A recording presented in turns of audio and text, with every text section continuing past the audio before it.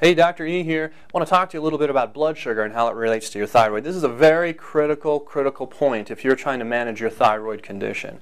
Blood sugar problems are the #1 metabolic stressor on the body. Every cell in your body relies on the right amount of blood sugar to work optimally. In fact, your nervous system only works on blood sugar and oxygen. Now, there are other cells in your body that can use other forms of energy, but as far as your nervous system is concerned, this would include your spinal cord, your brain, and all of your nerves. Only blood sugar, or only sugar I should say, and oxygen are the two things that it can only use as a source of fuel.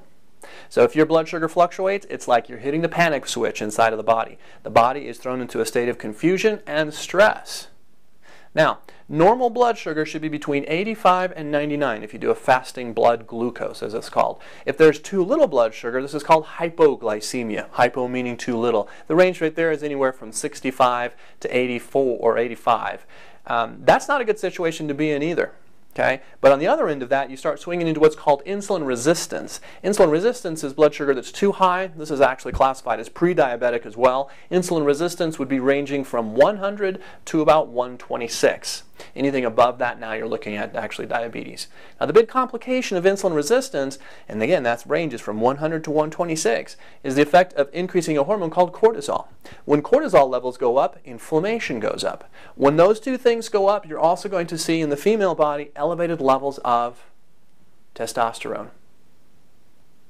And elevated levels of testosterone means that the shift of female to male hormones inside the female body is taking place.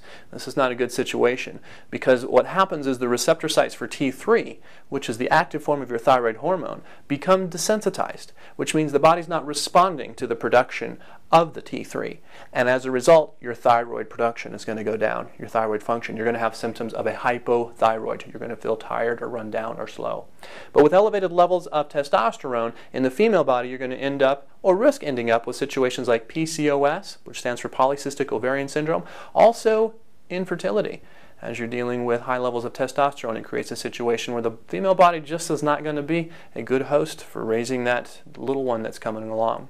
So also associated with that, you can get to situations, other typical female problems with the elevated testosterone, which can be moodiness and irritability, the bloating, the discomfort, the cramping, the weight gain, even facial hair. You may find that you begin to sport a little mustache, which I haven't yet met a woman who likes that. So just because you have thyroid problems doesn't necessarily mean you have a thyroid.